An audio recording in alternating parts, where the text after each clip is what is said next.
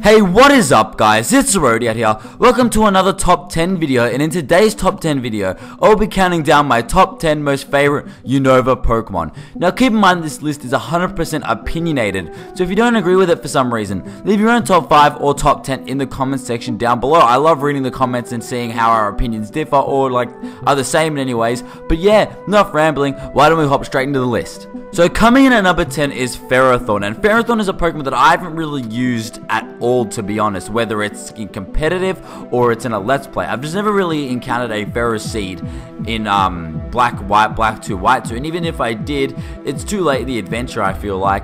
Not only that, it's kind of gotten, in the competitive sense, is more of a setup Pokemon, not setup, but like Stealth Rock, Spikes, everything like that. Setup's more when you set up Swords Dance and everything like that. But if I were to run a Ferrothorn, I would like to use a hyper offensive Ferrothorn because it doesn't have a bad attack set of memory. I know it's speed. I think it's like one of the slowest Pokemon, if not the slowest Pokemon in the game. But who uses a Ferrothorn for speed? Gonna outspeed all those Pokemon? No, you're not. But Ferrothorn, I love its design. Its typing as well, Grass Steel, is just awesome. I feel like, so what if it's 4 times weak to fire? So what? And yeah, Ferrothorn deserves number 10 on this list. Coming in at number 9 is Haxorus, and Haxorus is not a pseudo-legendary Pokemon. I know a lot of people tend to have that misconception because it's a dragon type and it's one of the main dragon types. I know Iris has one in her team and everything like that. But no, Haxorus, although it's not a pseudo-legendary, it's an amazing Pokemon. I used one in my first ever my first ever playthrough. Got Let's Playing on the mind, guys.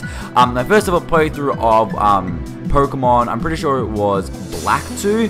Where I ended up getting it traded to me by one of my friends. His name was Tusk's Haxorus. It was an awesome Pokemon. I don't care if it's not a pseudo-legendary. It can pack a punch. It gets Swords Dance, Dragon Dance. Both of those are redundant to have on at the same Pokemon. However, just having those two as an option is really good because you can either boost its speed and its attack, or just boost its attack out altogether. It gets Outrage, Dragon Claw. Does it get Earthquake? I feel like it should get Earthquake. If not, oh well. Haxorus, awesome design as well. Could be Bug Dragon. I feel like if it Mega Evolved, it could be Bug Dragon. Same with Flygon, but he's not on the list. This is Unova. But yeah, Haxorus is number 9 on this list. Coming in at number 8 is Bishop, and Bishop has a really weird place in my heart. I don't know how to explain it, but usually when I play Pokemon games, if it's not a Nuzlocke and I just have like 6 Pokemon, I never swap them out of my party. Once I've caught it, they're there to stay.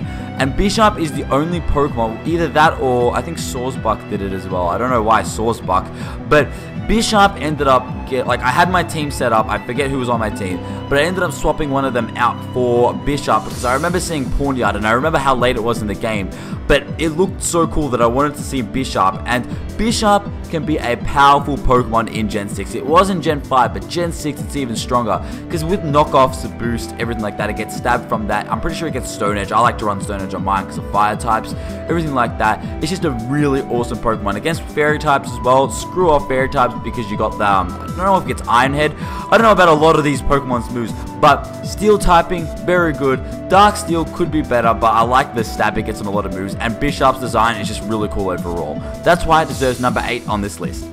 Coming in at number 7 is Galvantula, and Galvantula is another Pokemon that I haven't really used. Actually, I don't think I've actually used Galvantula at all. However, its design just really grasps me. It's a buggy electric type, and when I first saw Joltik, I was like, oh, what the hell is this? It's Joltik. I didn't know what it's going to evolve into. I mean, I could probably step on it and just end its life then, but Galvantula, easily one of the best sticky web users. I mean, if you don't Smeargle and things like that. But Galvantula, very cool. It has Compound Ice as its ability that you want to run because it's almost 100% guaranteed Thunders, and Thunder is a very strong move. Yes, you'll miss every now and then, but Galvantula will make sure not to prove you wrong. It's shiny, I feel like it's a bit disappointing as well, because doesn't it just change to like a darker shade of blue, but like stay kind of yellow where it is?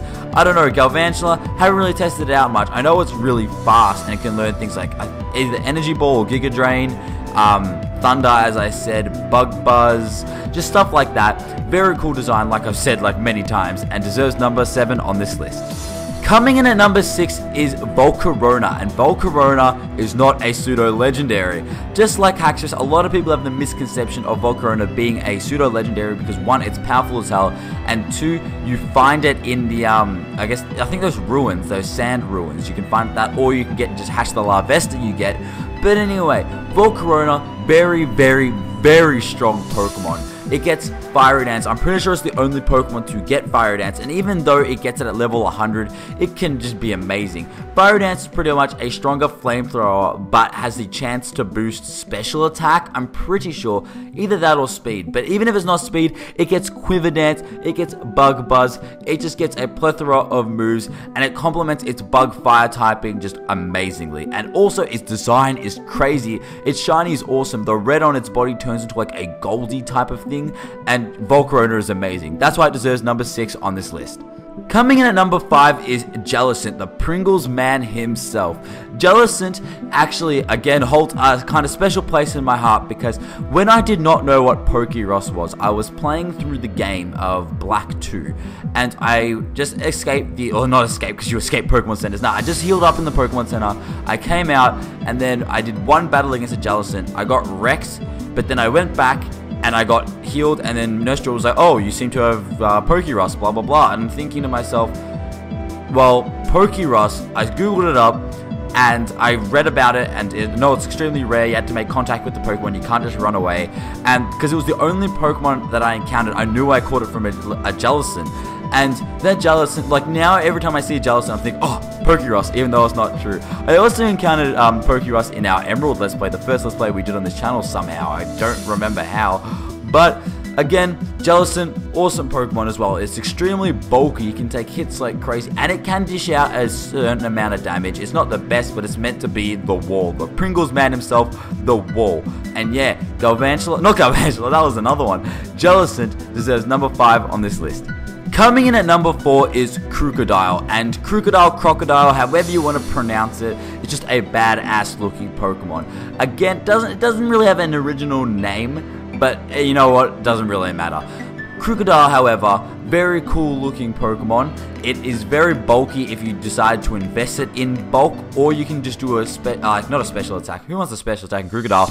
You can just put it straight into physical attack.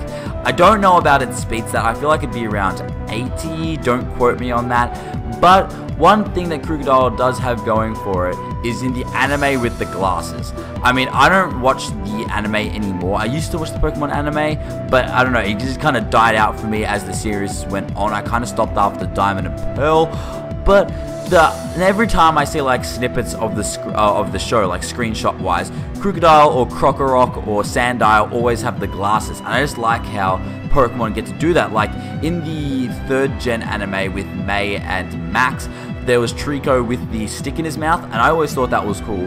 And just seeing Crocodile have something like that as well, it just kind of brings back those memories, and that is why it is number 4 on this list. We are now in my top 3 most favorite Unova Pokemon, and in 3rd place, Darmanitan. Darmanitan is the definition of power. It is speedy as hell. It can attack like a truck. If you Flare Blitz something that's resisted, you're still going to do an amazing amount of damage to that Pokemon. Darmanitan is that strong. And even if you put a Choice Scarf on him, there's no stopping him. I'm pretty sure he gets Stone Edge, he gets Earthquake, he gets Flare Blitz, he gets Super Power, all offensive moves. It is crazy. Not only that, if you decide to run a special attacking one, you can go into Zen mode Darmanitan, but I've kind of forgotten what that was, since it's not eligible to be used in competitive Pokemon. But you know what, they're just probably just jealous of him, because Darmanitan is amazing. He can go from offensive to defensive like that, and his grin is just the best. And that is why Darmanitan is number 3 on this list. Coming in at number 2 is Excadrill, and Excadrill deserves his place in the Uber tier. I don't know if it's an Uber tier anymore, but I remember him and Blaziken were the only non-legendary Pokemon in Ubers in Gen 5. Even if it got knocked down, it can be a giant threat with Sand Rush as the ability. Not only that, he's got an attack stat to boot. I think he's defensive. I'm pretty sure he's defensive. He's not specially defensive. But you can train him in defense, train him in special defense. He's a very good rapid spinner as well. I know I don't use mine for rapid spin. I use mine for more all-out attack in the sand. However, again, like I said, he can be used for rapid spin. He's a multi-purpose Pokemon. He can be used for a plethora of things, defensive, attacking. Yeah, I pretty much just said that. And his design is really cool. And don't even get me started on the gym leader that just gets that Pokemon and just shows him off. Clay. Clay is an awesome gym leader, deserves Excadrill as his ace, and Excadrill deserves number 2 on this list. And taking the #1 spot on this list is Conkeldurr. Conkeldurr is a Pokemon like the others on this list that I haven't really used much. However, I love its design, I love its clown nose, I love its like cement on its hands. Not only that, if you guys have played the new Pokemon Mystery Dungeon game on the 3DS, you will know that there is the Timbers and the Girders and everything like that. Is it Girder? I don't know how to pronounce it, but they help you out. And then just seeing, I don't think they don't evolve in the game. However, I remember like looking at those two. Searched up Conkeldurr. Conkeldurr's amazing. I love its guts ability. I just love anything where you can turn a hindrance into a help in Pokemon. Like the status ailments, no more. Get paralyzed, get burned. Who cares? You have guts on Conkeldurr, and I'm pretty sure it gets another ability like Iron Fists. I'm pretty sure it's Iron Fist. It makes sense because it gets I don't know if it gets Mach Punch. It seems like it gets Mach Punch. I think Machamp doesn't get. Anyway, I'm getting off topic. Conkeldurr is a very cool looking Pokemon. I'm pretty sure you need to trade a Girder to evolve it into Conkeldurr, which if that is true, it kind of sucks. But I feel like it is the better Machamp. And Machamp's pretty cool, but Conkeldurr I feel like is really awesome. It is hard-bodied and it deserves #1 on this list. And there you guys have it. That has been my top 10 most favorite Unova Pokemon. If you did enjoy this video, leave a like, favorite, comment, subscribe. Do all that good stuff. Really helps me out. Don't forget to leave your own top 5 and top 10 in the comment section below. Let me know your opinions. Did you agree with this list? Did you disagree with this list? Also, not the next top 10 that we do, but the top 10 after, I will be starting on Pokemon types like fire, water, grass, everything like that. And in today's video, you guys are going to vote for which that is going to be. So would you guys like to see fire, water, or grass for the first one? I feel like because those are the 3 types that you get at the start of the game, those should be the first 3 choices. So feel free to vote for that. The one with the most votes in the comment section below will win. And after the top 10 not next week, but the next top 10 that we do, that will be taken. Does that make sense? Does that make sense? Hopefully it makes sense. Hopefully you get it. But anyway, don't really have much else to say. This has been Arodiad. I'll catch you guys later. Peace.